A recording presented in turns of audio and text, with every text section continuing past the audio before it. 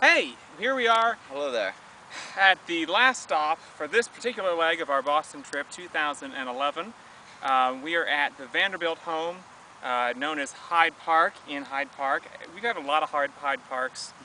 Apparently Roosevelt's Hyde Park is not actually officially called Hyde Park, it's Springvale or Springwood. Yeah, Springwood.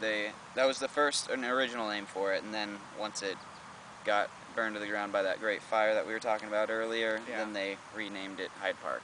After the town. But this is another Hyde Park, owned by Frederick Vanderbilt, constructed, I don't know when it was sometime in the constructed. early 1900s. We know that it was open to the public in the 1938, was it? No, 39. It was open to the public for the first time in 1940. Roosevelt, who lived just next door, realized it was actually very similar to some of Eric's listings, who I work for. It's been on the market for 2 years for like $100,000, and no one bought.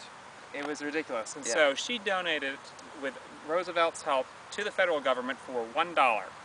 We are talking, of course, about the niece of the builder of this building. Frederick Vanderbilt left it to his niece. She already had some great places, didn't need this one. It's kind of quaint and outdated, so she donated it for history. She actually sold it to the federal government for $1.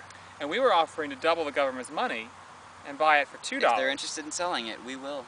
But, you know, they didn't go for that.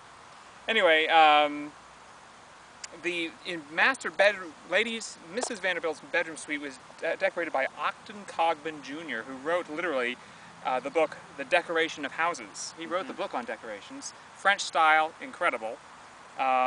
His is this really dark, rich red and deep woods, really nice. 22 fireplaces. Beautifully decorated inside. It's very expansive. You can not really tell from the video that you're seeing right now, but compared to us, it's a massive building. Yeah. With I think they said there were 19 bedrooms on the 3rd floor. Right. So there are 3 levels and then a half level up top where the servants stayed, and there's a basement and a sub-basement. One thing to note, male servants in the basement, female servants at the top on the 3rd floor. There were 11 bedrooms for the servants. They only needed 5 to run the house, but when they would have guests over, all of their guests were invited to bring a servant as well, so they occupied all 11 rooms. But one fun factoid is that there were 73 steps between the male single servants and the female single servants, which, you know, prevented any hanky-panky from going on, if you know what I mean. So, anyway. And I think you do. Yes. If not, check out his other blog.